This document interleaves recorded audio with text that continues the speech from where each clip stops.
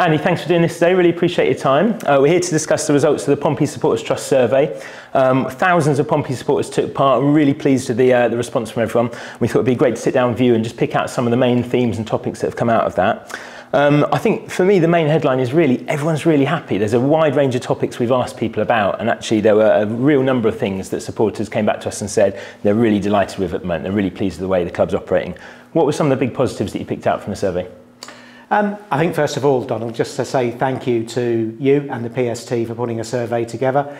I think it's really incredibly helpful to the football club to understand what supporters want, but equally how well we're performing against some of the things that matter most to them. Understanding what matters most to them as well as how well we deliver against them. So grateful that the time and effort that was put into survey, not just into constructing it, but into the amount of in-depth analysis that went into it. 2,500 responses you received, which is absolutely amazing. So, and then to filter through all of those to try and understand what the key answers were, and then to share them with supporters. I cannot thank the PST enough for doing that. I think some of the things we're particularly pleased about would be understanding what really matters to people, financial sustainability, obviously the football. Two of the things that really stand out and where people are particularly happy with. I think safety for me is always important at any football club. We need to create an environment where people feel safe to come themselves and bring their families, feel secure, not threatened in any way. And it was good to see that resonated really well with people.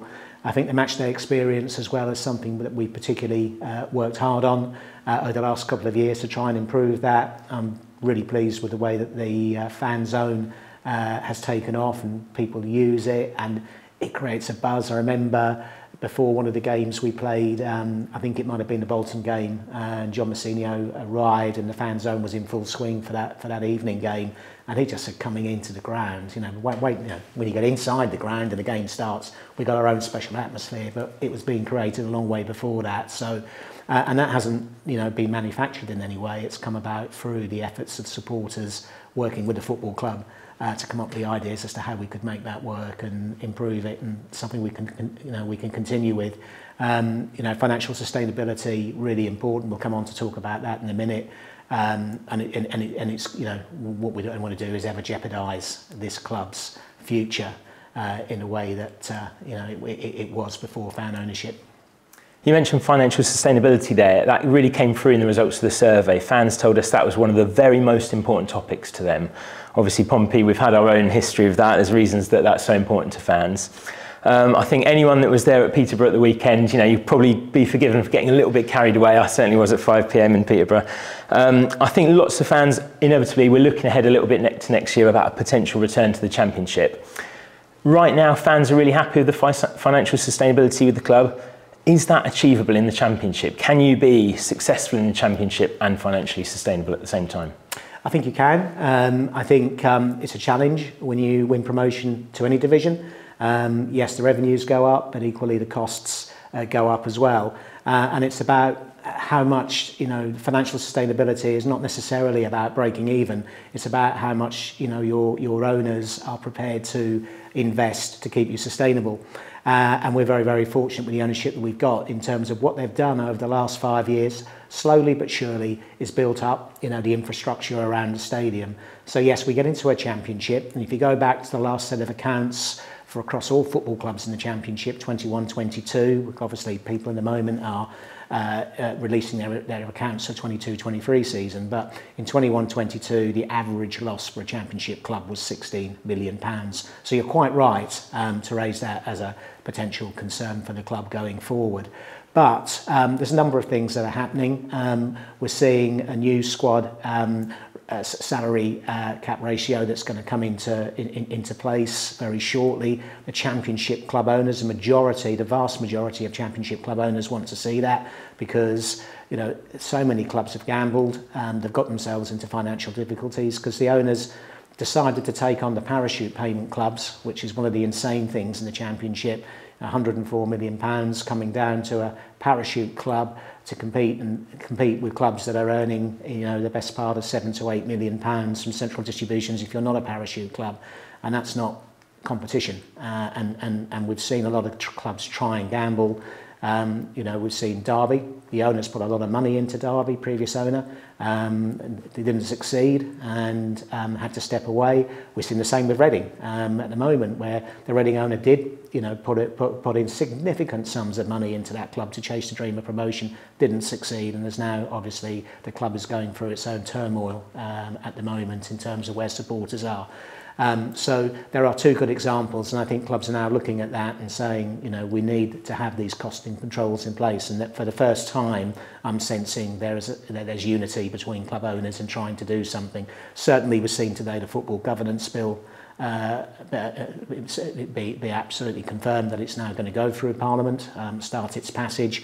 We are absolutely supportive of that, 100%. Very grateful to our local MPs, Stephen Morgan, Penny Mordaunt, Dame Caroline Dinage, who have all played a significant part in their commitment towards getting this bill off and running and through Parliament, and we look forward to their support on that going through. Incredibly important we do this because it's going to make all clubs more secure, more financially sustainable and able to compete. But I just want to reflect back on sustainability and how we do it in the Championship. We've obviously looked at our own numbers. I mentioned before that the owners are doing this in a slow way. If you go back over the last 5 years, some of the things that they've done, they came in, they built a new club store. Was one of the first things that happened. We should see record sales this year. We're fast approaching £2 million in terms of revenue.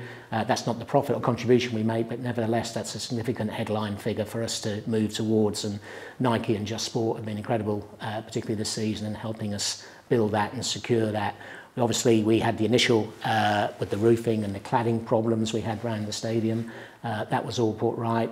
They then invested in a £15 million investment within Stratton Park itself, and you can see the improvements. When I came here, the capacity was set at 16,000. One of my first meetings was meeting with building control and those responsible for safety that indicated the capacity would soon fall to 10,000 if we didn't actually complete the works. And we fought to get that capacity lifted a little bit more above 16 because we were starting the works and we were successful in doing that. But now, as you know, you mentioned the fantastic away support at Peterborough, and very privileged to be part of an incredible experience there. But equally, the last two games against Burton, especially Oxford, where the wall of noise got us across the line, and you can see 4 stands with home supporters in the difference it actually can make to the team on the pitch. So, you know, we've now got that capacity secure. We got to a point where we've sold 15,000 season tickets. We have a waiting list for season tickets coming in. There's a huge demand for football going through. So that work's been done. We own our training ground. So again, that's something else that's been done. We're making significant improvements to what's happening down at Pompey Health and Fitness Club and the training ground itself.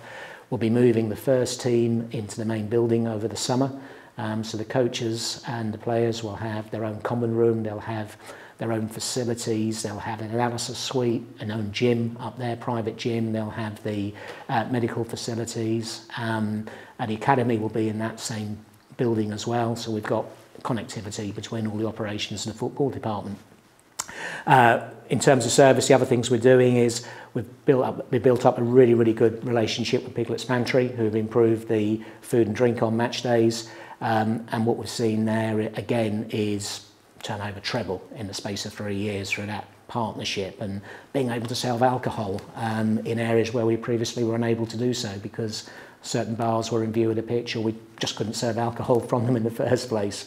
But the food offering, I think, has been well received. That came through loud and clear in the survey. And we will improve that further next summer. This summer coming up, we'll create some new mezzanine floors in the North Stand. We started work on that this week. We're going to improve the number of toilet facilities up in the North Stand as well and introduce more toilets into the Milton end, which from our early indications of the first couple of games in there we've had home supporters are badly needed. So we can use the building in the southeast corner to complete that. So that work going on, and then we're looking at other ways we can be financially sustainable. What can we do on match days, non-match days, sorry. And the re-planned and proposed refurbishment of the Victory Lounge will be quite significant in taking us a step forward in that direction. So We look at our commercial income. We, at the moment, we would rank in the top 10 of championship clubs in terms of what we're currently delivering in terms of ticketing and commercial revenue. So that's a good sign that we've got a good chance of being financially sustainable. And underpinning all that is the football model, because the football model, having that long-term plan, having that strategy now in place of what we want to do in terms of player recruitment, which I think supporters can now start to see that's bearing fruits. So whatever happens at the end of the season, we've got a really, really good, strong squad for next season, whichever division we compete in. And that's all underlined by reducing the expenditure on loan players. We will still have loan players, it's important to do so, but we're not sort of spending twice as much as the next club in this division on loan players. We've recruited young players coming in, which will become assets for the football club, but equally I think those young players are first team ready and again are able to compete at whichever division we play in. So I'm very confident about the future, and I looked to Coventry and Luton last season, who contested the playoff final. They weren't the richest clubs in the division by any means, and both of them played off for a big prize. And of course Coventry have gone again this year as well, and are having a good season just outside the playoffs and in the semi-finals of the FA Cup. So it does show that you can get up there, you can compete with the big boys, the parachute payments. Ipswich have enjoyed success as well, of course, this season, having come straight up from League One. So we're very, very optimistic and we feel very bullish about the future. I think it'll be really reassuring to fans that the club are always looking to grow those revenue streams, always looking to sort of get more money, because of course that'll end up on the pitch and we'll be successful that way. One of the things we asked supporters in the survey was for, whether they had any questions for some of the engagement channels that we already have through the club at the moment. So whether they wanted to ask questions for us to put into the fans conference or for us to put forward in the Matchday Experience working group. And of course, one of the fan engagement channels we have at the moment is the Heritage and Advisory Board, where fan representatives meet with the owners quarterly. The most common questions fans wanted us to put to the owners in those meetings was about the North Stand redevelopment, and I think you touched a little bit there on the importance of non-matchday income. Obviously we will put that to the owners in those meetings, but what can you share with the wider fan base now about that potential North Stand redevelopment? What are the timelines, what are the triggers, when could that happen? Yeah, well, the first phase obviously has been to make sure and improve what we've got and make it safe and secure, and just run through the numbers and the investment that's been made in the North, South Stand and Milton ends to bring that all together. We've obviously introduced safe standing, rail seating into the Fratton end and into the Milton end as well, which protects that capacity. If we hadn't have done that, and because we have persistent standing issues or had persistent standing issues in those stands, then under the new legislation which permits rail seating to be placed, we would have had to have done that or face the risk of doing all this work and having capacity reduced. So the most obvious space then to look towards, and our vision still remains to increase capacity in the North Stand. What we can't be specific on is the timing of that, and I'll just give you some indications as to why that might be. So if you look at 3 stand developments in English football at the moment, the 3 most recent ones are Fulham. To redevelop that stand and create 4,000 seats was a spend of 80 million, which increased to 120 million pounds. The next one is Nottingham Forest, who have plans to start to develop the Peter Taylor stand. That is designed to look at another 5,000 seats. And the cost of that is going to be round about 95 million pounds. And then you've got Liverpool as well, who are increasing their capacity. That will create probably 7,000 seats at about a cost of 80 to 85 million pounds is going to be the final cost of that particular scheme. And they've had 1 or 2 issues, as did Fulham, with building contractors, which in a world which we've seen, we've been lucky here in that we've had brilliant support from PMC, who delivered everything on time and very much to budget. Those schemes have gone way out of control, and you've got 30-40 million pound increase on spend. So given those numbers and given those benchmarks, I think people can begin to see how much a new redeveloped North Stand to create 5,000 to 8,000 seats might cost. I don't think you're going to get much under 60 million pounds investment. We'll try our best to value engineer it, but you've got to be careful, because when we do that stand, we want to make it really, really special. We want to make sure that stand sweats 365 days a year, and there's ways of doing it.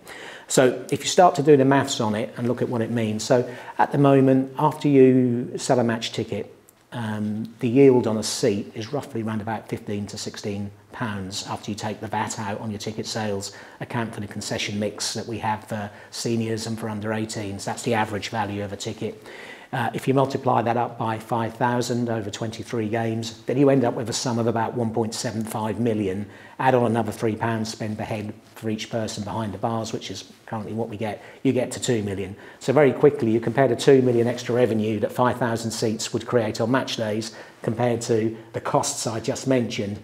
Wow, you're looking at a huge amount of money to fund with return of investment over, several decades. So there are other ways of doing it, and we're looking at the land that we own at the back of the North Stand, and can we redevelop that?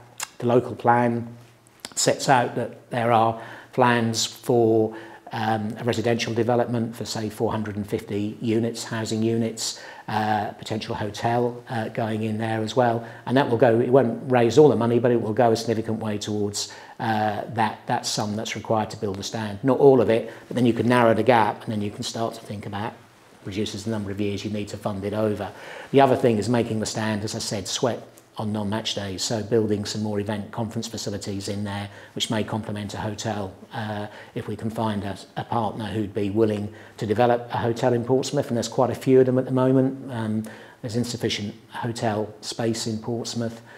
We've got the fantastic work that Portsmouth Port are doing to develop the cruise industry, and they need hotel bedrooms as well for stop-offs. So we think there's huge potential to do that.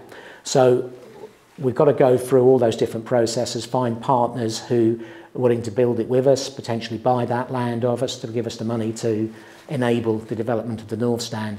And then the biggest issue we still have, and we talk about it so many different times, is conditional on that. One of the conditions we know to regenerate the whole area, not just Fratton, but Milton as well, and Fratton with what the Pompey Centre want to do, what Portsmouth City Council want to do with the bridge and Fratton High Street, is we need the station and an access to the station to be significantly improved. Otherwise, the area just can't cope with the extra traffic that will come in from all these different things that are going on, and it needs to be safe.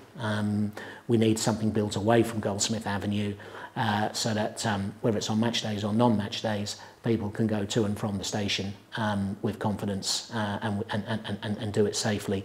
So those are things that are very much paramount, very much part of my everyday work here, working with loads of different stakeholders, be it the City Council, be it the Pompey Centre, be it South West Railways, be it Network Rail, and we've got brilliant support from our MP as well in terms of trying to bring everybody together to work together. And we're making really good progress in terms of understanding what that might all mean and how we can work together to deliver something which will be very special for the football club. So that's what we want to do for the North Stand.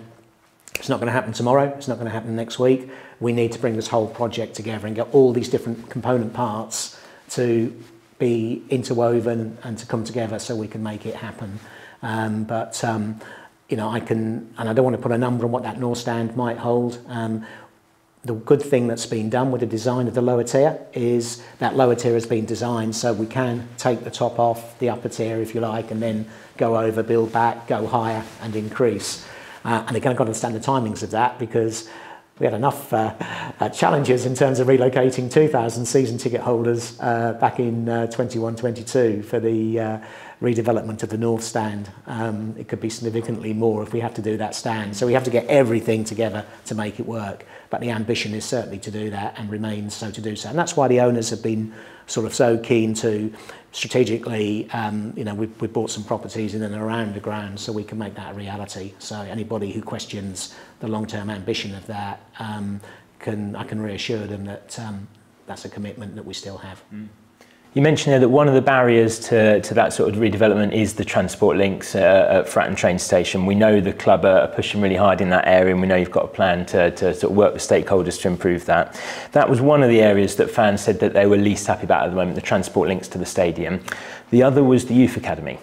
I think there's all sorts of really visible progress that yourself and the owners and all the club staff are working on. You know, we're top of the league in the men's and the women's. The stadium's the best it's been in several decades. I think there's far less visible progress being made in the academy, and today I think some news outlets are reporting that, you know, many of the club's current crop of youngsters are going to be released. Is it a fair assessment at the moment that perhaps the academy is underperforming a bit? Well, you mentioned a key word there, visible. And I think underneath the surface there's lots of good things going on in the academy. For example, the owners have increased the investment, where previously in 2017 I think there was about £500,000 investment a year in the academy. That's now up to £1 million, so we've doubled the investment in that one. And I think as well, you talked about the players that have been released. Those are incredibly tough decisions for both the club, for the players and the families, and delivery of those decisions is never easy, particularly when, you know, those boys have been on a journey, some of them from the age of 8, 9, some of them maybe a little bit shorter, but nevertheless some of them may have anticipated the decision, some of them may have been uncertain, but certainly that shock is always very, very difficult to deliver.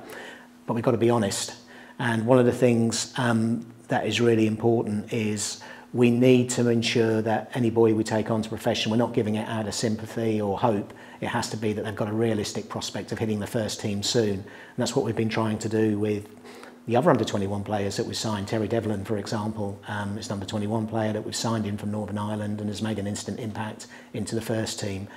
We've seen Toby Stewart progress by getting opportunities to play at quite a high level in a side chasing promotion at Gosport. And that's given him valuable game time. So we have to be sure that the players we take on can probably play to at least that minimum standard as part of their next pathway. So we're working hard on that, but yeah, it's a very tough decision, and I think there's some statistics at play when you look at, say, the most obvious thing that people look at your academy is productivity, in terms of players that go on to make professional contracts. Presume success there's a little bit delayed. You know, if we're doing well in the academy, it's not going to feed through for a number of years. It's not going to feed through, and if you look at the academy system as a whole, there's 10,000 to 12,000 boys in the academy, it's it's likely that's at the age of 9, and 0.5% of them go on to get a professional contract. It's a harsh, tough, really hard world for these boys to actually make the grade. And if you go in to look at another statistic, there's across the 92 clubs that, you know, most of them have academies. I think it's 2 or 3 that don't. But of those scholars aged 18, 78% will not be involved in football by the age of 22. That's how tough it is to actually make the grade and deliver it, and you do your best to prepare it. So what can we do? We can prepare the conditions for success at a much younger level for those boys to come through, and that's probably where we're seeing some really good progress being made. You do not, with young people, switch the light on or click the fingers and suddenly they're talented, as you just said. It takes a bit of time to come through. So Greg began his overhaul of the academy in 2021. We're sort of 3 years into that. We've increased the number of scouts we have working the academy from 1 or 2 to over 10 now, not just based in this area but based around the country. We saw that with the recruitment of Conor May, a first-year scholar last year, coming down from the north of Scotland. Doesn't get much further away than that in terms of the UK to come down. But at that foundation phase level, the foundation phase is boys 8 to 12, we have significantly improved the opportunities and relationships for local football clubs. So James Marlowe, who's our head of academy coaching, runs 3 sessions a year for local football clubs, grassroots clubs from the CPD. That's twofold. One, it helps the football club build relationships, so those clubs trust Portsmouth Football Club, which quite frankly they didn't do a few years ago. They were more willing to send their talented players elsewhere. And secondly, it gives those coaches access to our own coaching programs and techniques, which they can use to overall improve youth football in Portsmouth. So it's a win-win situation.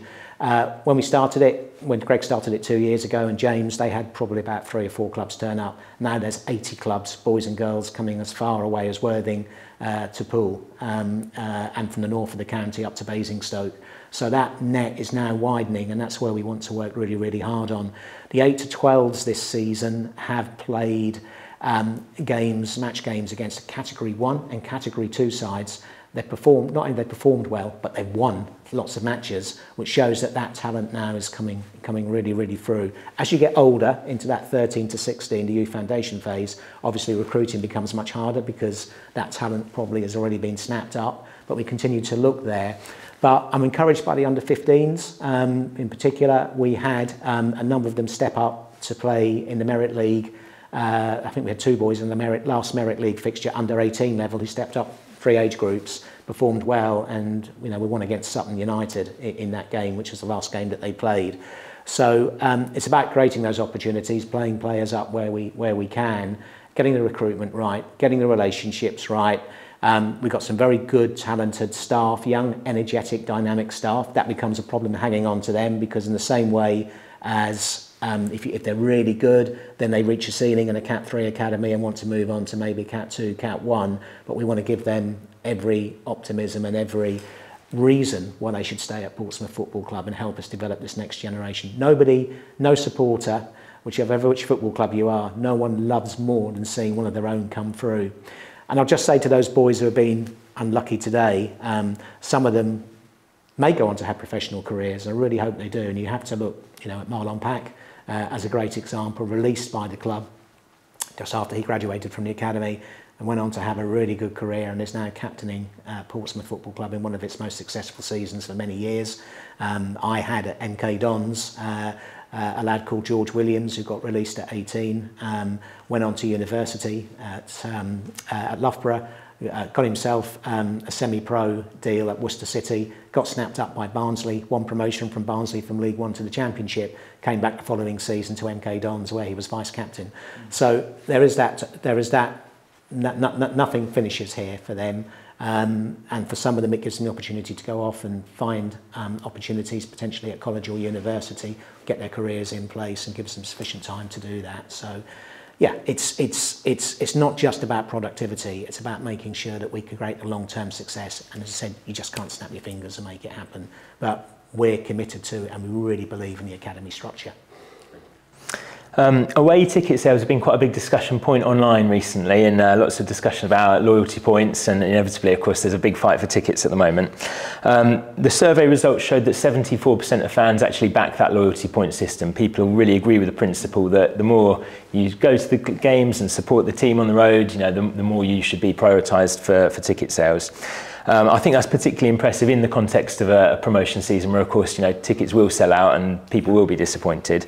Are there any potential tweaks that can be made to sort of further improve the system, though? Are the club looking to sort of eventually phase out loyalty points in terms of sort of will they expire after a season or two for fans?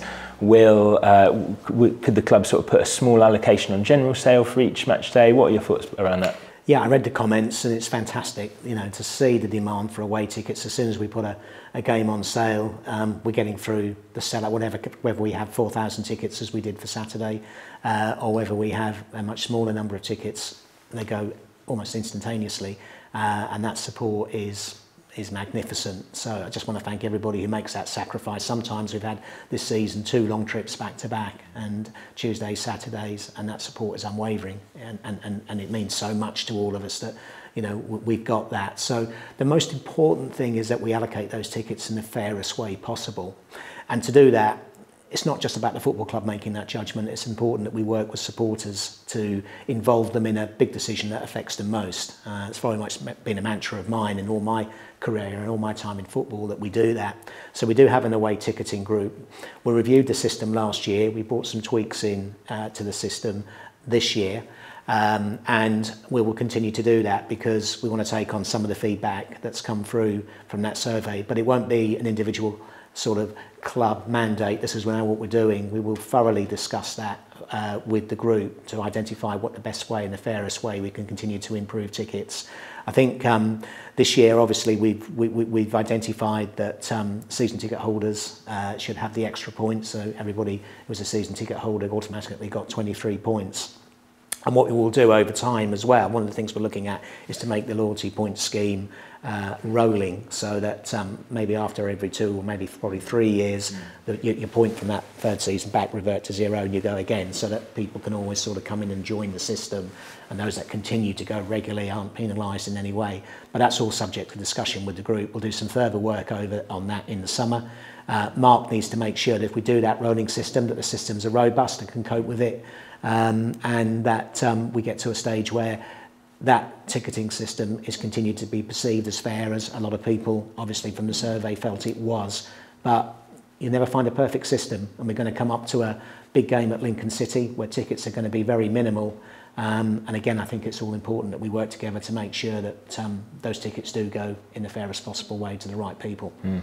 I think that sort of rolling system you described there is really important, just to make sure that younger fans that, you know, haven't got that big history of travelling away can get access to that still. But I know that's something you're really and I keen think on. A three-year rolling system will help that as their support grows, and then the points become meaningful. And the other conundrum you've got is you may have a long-standing season ticket holder who suddenly wants to bring, you know, their young children, and they've got the points but the young children haven't, and that makes it difficult. So those are all things that I think we need to just see if there is a right way of doing it. I don't think we'll ever find perfection though. You spoke there about how important it was to sort of involve fans in decision-making process, and I think, you know, today really shows that, you know, you're really keen to listen to feedback. I think one of the big successes of your time here has been the Matchday Experience Working Group. 91% of people said that since that group's been set up, the experience of Fratton Park's been better for them on a match day, which I think is a great vote of success. Just for people that haven't maybe followed that as closely, or don't sort of know necessarily much about that, what are some of the successes that have arisen out of that group that have now improved the experience for fans? Yeah, well, firstly, I think we've got a fantastic track record of supporter engagement at this football club, which obviously, you know, has its roots back in fan ownership, and it's good to see that that's been continued. It's a big part of the football governance bill, which you've already mentioned, that's come out today. So we're in a really good place with that. We have obviously mentioned the H&A board, which can look at strategic issues involving the higher net worth owners and the Pompey Supporters Trust. You've got the Tony Goodall Fans Conference, which brings all the supporter groups together. We have numerous supporter forums which players attend, I attend, Rich attends, John attends throughout the season. I think there's one with Central Branch last night. And that's fantastic. The only thing I felt with those was a bit sort of question and answer session, and what it doesn't do is harness all the creativity, enthusiasm, passion that exists amongst the supporter base to actually come together to look at particular issues. So we talked about the Way Ticketing group earlier on, but Matchday Experience was a natural one where we could work together on to take away the questions and answers, but take particular themes and look at what we're doing. So that one had its genesis in the North Stand and South Stand relocation meetings, which by involving fans in some of those challenges, we got to some really good outcomes. So I think if we look at it, I look back at some of the successes of it, the work that was done in terms of the fan zone, not just in establishing it, but continuously looking to improve it, bring new ideas in. Piglet's Pantry, attend those. So not only have we got the club executive involved in it with supporters, we've got our partners involved as well. I think in some of the areas of improving safety has been key. We've obviously looked at the catering range as well. I think the beer range came up last year, and again we were able to involve supporters in the choice of the new beers that we put on stream. So Madry was, you know, particularly popular to replace Budweiser, and it's really good because we can also share the feedback we get from mystery customer surveys, which the league take out and share those in a positive way to supporters and say, do you agree with that? What else could we do in this particular area where we could do better? So yeah, I'm so grateful for the time that people give up to attend. You know, they go on for about two and a half hours sometimes going through each of those different projects, and the staff obviously give their time up as well, because we can learn and we can improve, and that's very much part of the culture that we're trying to instill at Portsmouth Football Club. Great stuff. Finally, we polled supporters on a couple of PST-led projects for the club's 125th anniversary.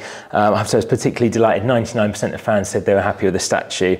You don't often reach consensus with Pompey fans, so we're really, really thrilled about that. We're also looking ahead to one that's fans are going to be able to see very soon. We asked them of which former players they wanted to see on a street art mural, and we've just about sort of arranged a date where we think fans are going to be able to see it, haven't we?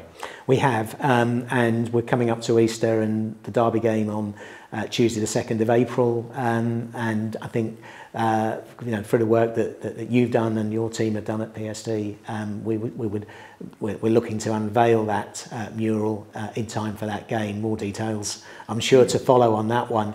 But no, it's been terrific, and I think you sort of mentioned there the statue as well, and again, a brilliant supporter-led initiative to one of the club's greatest individuals. It's a legend, and the statue is incredible. I know a lot of attention and care went into that, using a top sculptor. No shortcuts were made. The expense is truly worth it. And what a fitting legacy it is in our 125th year. Yeah, we can put all the events on, and the committee have worked so hard on producing a range of cultural events, bringing together former players for reunions. Some of the other things, some of the little things like the programme covers this year, I know have gone down quite well. We put merchandise into the shop to celebrate it, which has been hugely popular, and as soon as we put a new range in, it almost like sells out immediately, so you can see the demand for that.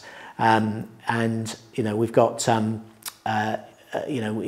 we've had two big things about those are all the events and things you can do, but what legacy can you leave behind from that year to look forward, because we're looking back at memories over 125 years, but you also use the occasion to look forward to the next 125 years. And we've got that fantastic statue in place, which is a true fitting memento to one of the club's greats. And I think the other legacy project that's come out this 125th year, which is going to inspire generations of young people, and half the population of Portsmouth, is the women's team. And that was again a considered investment that Tornancy made across the course of the summer, kept it separate from the men's club, so there is no accusation of the men's team subsidising the women's team, but we were able to take them semi-professional after the brilliant achievements last season, and this season they sit proudly on top of the league.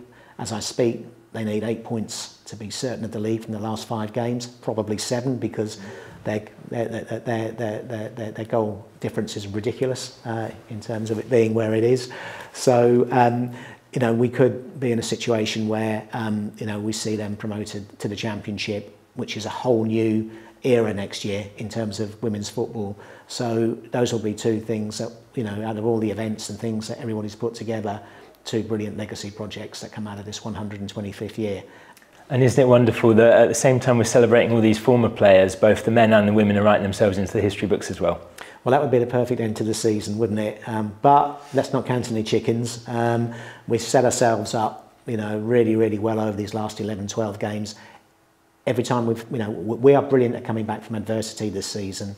I say we are, the team are. They've been fantastic. I mean, on Saturday, 2 late call-offs, having set a team up during the week to play that game at Peterborough, having to change that. No excuses, no whining. Absolutely get on with it and achieve a fantastic result, which everybody enjoyed, and it was a real privilege to be there. But throughout the season, I think we've got 14 players at the moment who could form a team in the treatment room, and we've suffered not through short-term muscular injuries. They've tended to be longer-term impact injuries, which have really hurt us this season in terms of losing players.